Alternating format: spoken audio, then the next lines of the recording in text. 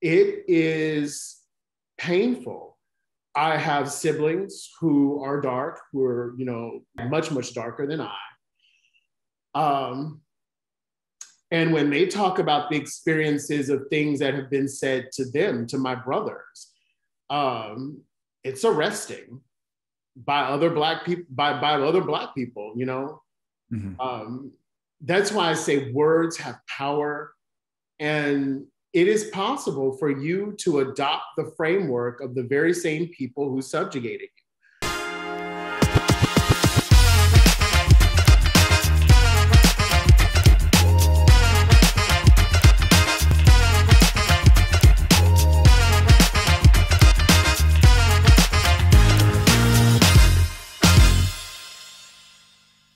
Turn to the other side. You seem to be suggesting that you were on the luckier side of things in terms of how race affected you versus maybe some of the people in your social circle. Yeah. And were there any moments that were kind of on the negative side where something happened in your life that was related to race that had some kind of negative impact on you in the way that you felt about your race and, being Black in America? How can I put it? I'm going to say it like this. The answer is not necessarily no, but the answer is those things can be mitigated when you, quite frankly, largely stick to your own group.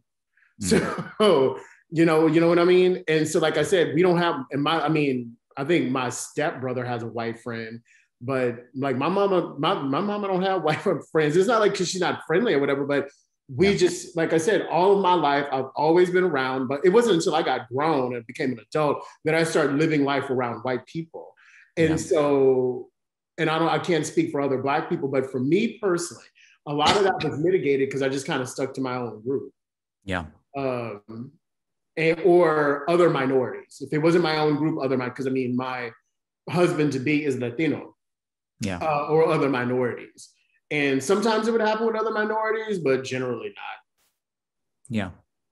Yeah. But so for me, yeah. Now, had I been like some of my friends who were one of few, then it totally would have happened. But through economic circumstance, I was never in a one of few environment. And I just largely kind of stuck to my own group. Yeah. And probably because I was fearful of those experiences. So I just kind of stuck to Black people. And did you experience any negative impacts within the Black community? So because you had mentioned lighter, and I don't know the degree to which that mattered within your community. I'll explain it. So first of all, what I'm talking, it may be new to you, but what I'm talking about is not new to Black people in the United States at all. There is definitely a framework of how can I say this? Let me rephrase. There can be a framework of colorism with some Black people. Yeah. And we in Black community, we call it being color stroke. I had some members of my family who were color stroke. And, and that's when I learned that lighter is more palatable. Lighter was more desired. And so I've had friction sometimes with Black people because of stereotypes about light people, that we're uppity, like that we're, that we basically think we're better because we are lighter. That's the messaging that comes through sometimes in society. And I won't lie, maybe sometimes I've unwittingly carried myself in that manner. Or sometimes maybe when I was feeling insecure, I've wittingly carried myself in that manner. I'll own that, you know. But I'll tell you now, the motivation is insecurity. It was never because I deeply felt I'm better than other people. It's because I felt insecure about some aspect of my life, and that's a way to feel triumph over others. Yeah. And and it is painful. I have siblings who are dark, who are darker. Yeah. I just a tad much darker than I. And when they talk about the experiences of things that have been said to them, to my brothers, it's arresting by other Black people, by other Black people, you know? Mm-hmm. That's why I say words have power. And it is possible for you to adopt the framework of the very same people who subjugated you and to apply that framework in situations. And whether you're witting or unwittingly do it, you're applying that framework, which is still perpetuating a vicious cycle, right? And architecting an environment where people don't have as much support to live a thriving life. I know with respect to Black women, because I have a lot of Black female friends who are very close to me, like, you know, it sends a clear message when all the Black men in your life only date light-skinned Black women. So, okay, like, you know what I mean? That, like, actions and words send messages, like they just do. And that can be hurtful, you know, because like I said, because I mean, who doesn't want to find the one and share your life? And then you feel like that's going to be hard or more difficult than others just because you were born looking a certain way. Yeah. Really sit with that. That my finding a partner in life is going to be harder because of something I just could not control because I was born with a certain skin color. Yeah. That's hard.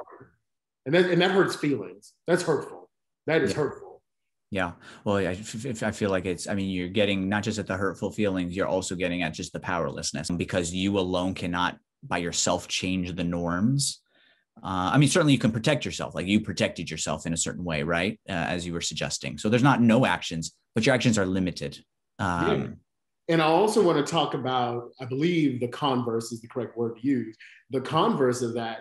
And I'm going to own this as a light-skinned Black person. So we're going to talk about my individual experience, the sense of feeling powerful over something you had no control over. Yeah. Knowing that I can walk into a store and probably not get followed around. Or no, don't get me wrong. Like I said, I always remember I'm Black, so anything can happen to me. Yeah. But, you know, knowing that in the dating world that I could be desired because of being light skinned, like, that's an ego trip. It is. And you know, and I really strive the times because I know this will be seen by people, that I have been disrespectful or irreverent or seem as though I was coming across as better. I publicly want to apologize to anyone who sees this and that was their experience of me. Yeah. And as well to tell you that was insecurity manifesting itself. Yeah. And totally my egoic self trying to self-protect the child within. And with respect to my own narrative about myself. Yeah. It's not, I would offer it to the world that that's not the truth of who I am. Yeah. But it is an ego trip knowing that you have a sense of power, if you will, because of your skin color. And that's the closest thing I can understand to possibly being white. The fact that I have light skin.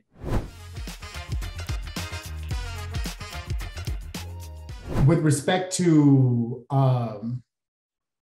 living, it wasn't until I got grown that I started living my life around white people. You were the first of that, right? So in my life, I went from living in a mostly Black neighborhood. There were some white people, but mostly Black neighborhood and a lot of Asian people as well, to going to college with you. And it was the first time that I was in a residential setting with white people. So it's different when you have a friend and maybe you go over their house every now and again or whatever. But when you're in a residential setting, and that means something, sharing a bathroom with white people and seeing how white people live. And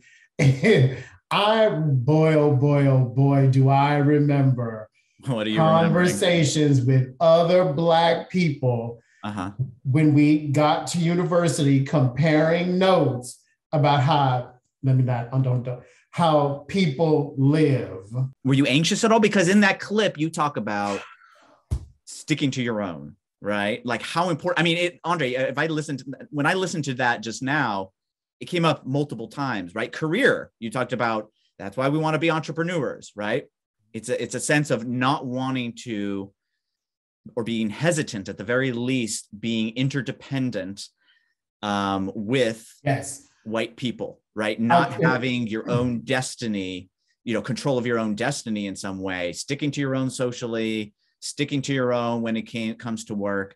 So there was a common theme, having listened to it again, that comes out in these multiple aspects. But then here you are being thrown in this new situation where you had this motivation to stick with your own, and you clearly don't have that ability anymore. What was that? Were you anxious about that? Like, what was there an adjustment with that in particular for you? I have answers to all of these. So first, to that question, you know how something can happen to you that's so new that you're naive? So I was very naive when I went to university, and had to learn the ways of presenting and being around white people. And I cringe at some of my moments, just because I just didn't have, so where other Black people of our university were one of few, and there were a lot of whites in their experiences, they knew how to show up around white people, whereas I just showed up the way I'd always been showing up in front of anyone. And at times that was rebuffed. Can you give a specific experience of what that looks like? Like, what is? I'd rather not. What's that? I don't want to relive it because it does. That was just it was rebuffed. So, but in general, I wasn't anxious because I just didn't know what I was getting into. But as I understood where I was and what I was getting into, then I became anxious. Like, wait a minute, this is a different environment. There are different rules of engagement in this environment. I don't want to push you into share, reliving something that you don't want to relive. Maybe if we can put aside the being rebuffed for it, and you don't have to think about that. But if you could just explain maybe what it means to present yourself in a certain way that's well received, and what it means to present yourself in a way that's more natural to your upbringing. Like, because I don't even have a sense of what that would look like, especially because, as you just shared, I felt like we got along really well. I don't know, that maybe there were times that I made you feel uncomfortable because of my reactions, but I always felt you were just Andre, right? There didn't seem to be anything extraordinarily different that I even took note of. You had different phrases that you use. In fact, one person used a phrase recently, first time I've heard it since college, all that in a bag of chips. I was like, I know who used to say that. And that's an example. So yeah, so you just would have phrases, but I always found them, I don't know. I mean, endearing is probably not the right word, but you had a different language, right? You just had different sayings. I had different sayings. And so I didn't really ever, I don't really know what that looks like, Andre, to need to present yourself in one way and then feel the need to present yourself in another way. I can explain it to you. In all environments, there are rules of engagement. There are social norms. There's a way you present. There's a way you show up. And there are two personas, both public and private. And what I didn't know were the rules of engagement of how to show up around white affluent people, and how to present, and how to, so that, part of university is learning, but it's also to make social connections. Facebook existed for a reason. It's the social network. So that's a very pivotal time in a young person's life. And if you navigate it deftly, you could come out on the other end very successful. And I just was not cognizant of any of that. Was not cognizant of any of the implications of nurturing a social success and learning the rules of engagement of social success. I got lucky with you. The fact that we became friends, and now we're doing this, project that I pray impacts the world. And, you never judged me for, like, for example, phraseology I may have used, right? But there are others in that environment who would have judged that, right? Like, who would have, there are Black people who have worked very hard to be associated with the best of what we have to offer as a race and as individuals. And depending on how you present, sometimes that may be diminished by how you're presenting. So what does it take to be socially, what does it take to be social? Because I mean, this is another example of something that you seem to have been really conscious of. And after the fact, yes. At the time, I was not. Yeah, right. That you felt the need to be conscious of after the fact. I understand that. I'm still not conscious of that. Like, when you say, what does it mean? That's sweet. That's really sweet about you. Look. What does it mean to be socially successful? Like what did you feel? I'm going to tell you. What did you learn? What are like one or two examples? You know what? Let me use you as an example. Use me as an example. I've been using an example. I've seen it. Yeah. For example, you come from a Jewish heritage. You are a very smart guy. I've always been, I had a deep respect for your intellect.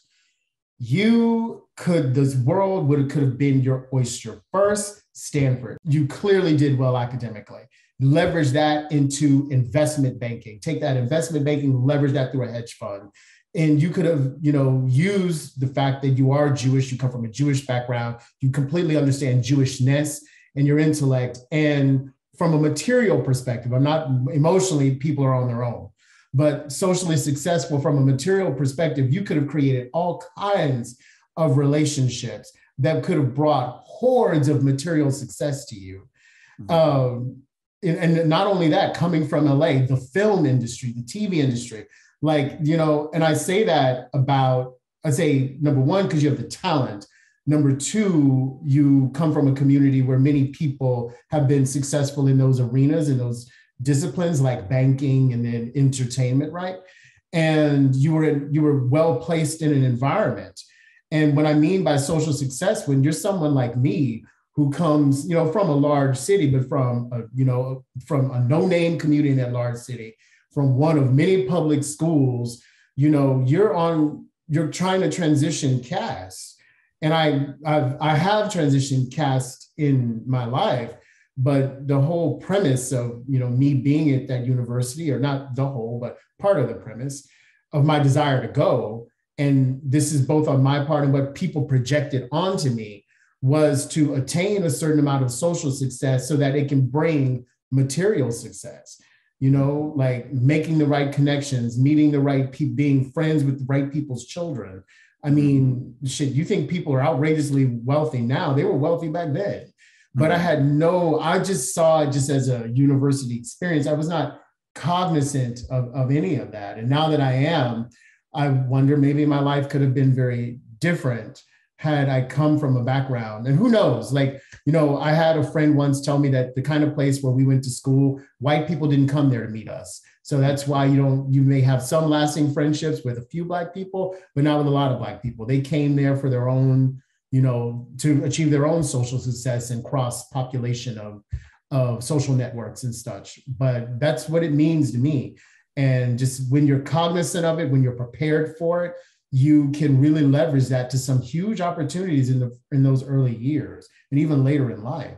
So I'm still having a little hard time grabbing onto what it actually looks like, because the what you brought up was the idea of presenting yourself, right? And that a certain way of presenting yourself leads to social success. Mm-hmm. When you're Black, that's true. Yes. And then you had to learn that differently when you went to university. So what's something you would have said previously and then you wouldn't have said it, or said it? I'll use that. I cringe at using that kind of vernacular with you and other people at university.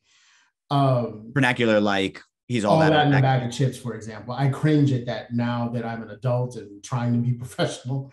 And the reason I cringe is because now I understand that people judge your language, and the phraseology that you architect when you are communicating to people says something about you, or people wanted to say something about you. When people start using a lot of large words, what people would call SAT words, which I tend to do. That's another thing I noticed. I love the way that I speak.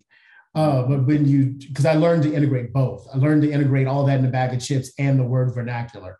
But that took time to do, and I realized that, I need to show a certain face to show these people that I'm someone who would be worthy of your social connection, and we can help each other's social success. And when you're Black people, we really have to prove that, because we're already being, sort of looked down upon for being Black. And people have all these stereotypes about being Black, that you're not educated, or at least if you are educated, then you come from a background that's not educated, and you have nothing of real value to offer a white person of wealth, which is not true. But when you're around all of that, you really have to be mindful that notion could undergird how they're perceiving you in a moment. And something with such as language, the phrase, all that in a bag of chips. Yeah, that's fun and everything. And it's endearing, but it also, ask yourself, when you're not from a community where you express yourself in such a way, you're like, who says that? And what does that mean by the person who's using it? So what I'm hearing, and I know you don't want to get into the details of it. Unless you do want to feel comfortable sharing. So we met in university. You came from this, one of many background, though I still have questions about that with regard to the school you went to. And working class. So, because I want everyone to understand, there is a Black elite, there is, but I was no way part of it. So what I had observed is that African-American people, Black people who were part of the Black elite, had a much easier time in that transition. Many of them, also people who went to East Coast boarding schools, and we know who they are. We know who the schools are, but they had an easier time with that transition. And I came from none of that. I hate to put it like this, but I was, plucked right out of working class, Black, everyday living city, and then put in this very illustrious environment, I guess you'd say. So I was one of many in my background, but look at the many I was a part. I was the many, the people that I went to school with, they didn't become CEOs and start tech companies and shit like that. I mean, they became professionals, but not to the extent that you would see from our university background. Mm-hmm.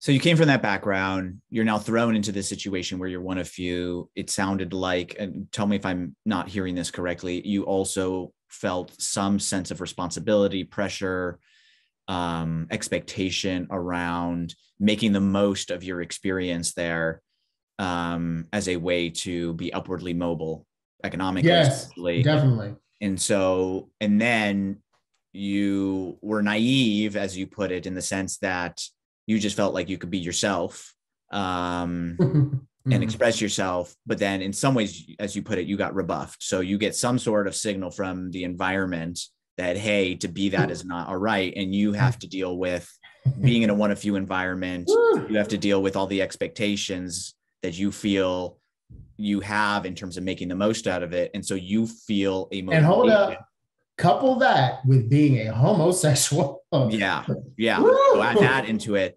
So you feel this motivation to correct in some way, to learn what the norms are of communication to be socially succesual, Okay, we can talk about university, we can talk about race. I've even had to navigate this front I self-identify everyone as a gay man. Like, I had to learn how to show up around, and to this day, I don't have very many gay male friends. I had to learn how to show up around gay men of all races, and especially Black gay men, So Black communities or have, been harsh on gay men. But I mean, I had to learn the rules of engagement, how you show up, how you present. So let me ask you a question. I didn't have to deal with being rebuffed, as you said, right? I know you didn't. I was just being who I am, like you said, Californian, Southern Californian. Although a lot of people thought I was from the East Coast because of my directness. But this is Todd. Todd is showing up the way Todd knows how to show up, the way Todd has learned how to show up. If I get, and this is because I don't really know what being rebuffed looks like. If I do get, like, if someone doesn't like who Todd is, in some ways, I think, I wouldn't necessarily say this, but to hell with you for lack of a better terminology, right? It's like, I'm going to find the people who accept who I am, who like who I am. Like, I'm not thinking about how to socially adjust. I'm thinking I'll find where my place is.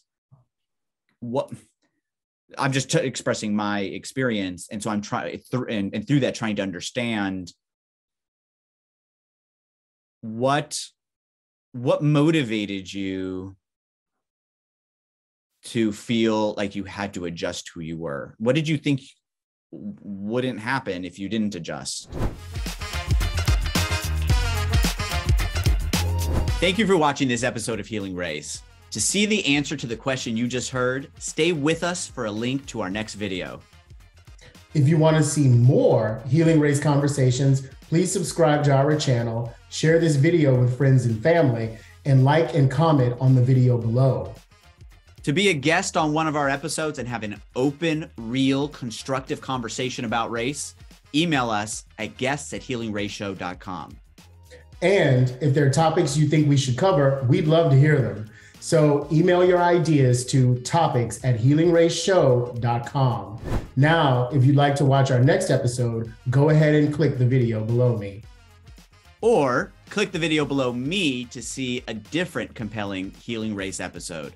As always, thanks for your support. We look forward to continuing the conversation with you.